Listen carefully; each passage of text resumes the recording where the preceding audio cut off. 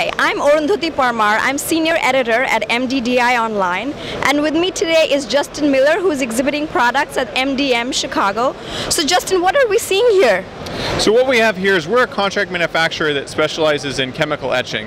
And so this skull right here sort of demonstrates some of the titanium products that we manufacture that are used just for different trauma applications. As you can see, there's a lot of different defects that we're focusing on with our products. All of it's titanium, all of it's been done with our chemical etching process.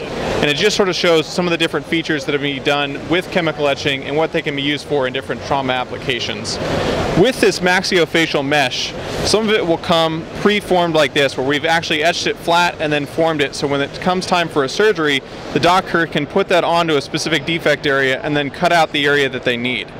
The other part of that we focus on is this piece here. And what happened here is that this person has had a large trauma, usually for some sort of automobile accident or a war injury, and we get a model of the skull with the defect inside of it.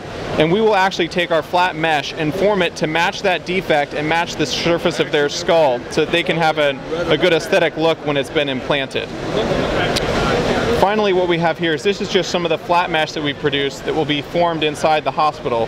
And you can see there's countersinks here, and that's specific to the etching technology. And the purpose is so the screws, when they screw it in, will sit flush with the plate and not stick out from the skull. Justin, one other question. So this is made by a company called Tecomet. Now, where are you based? We're based out of Boston, Massachusetts. We also have facilities in Kenosha, Wisconsin, and Azusa, California. Why are you here at MD&M Chicago?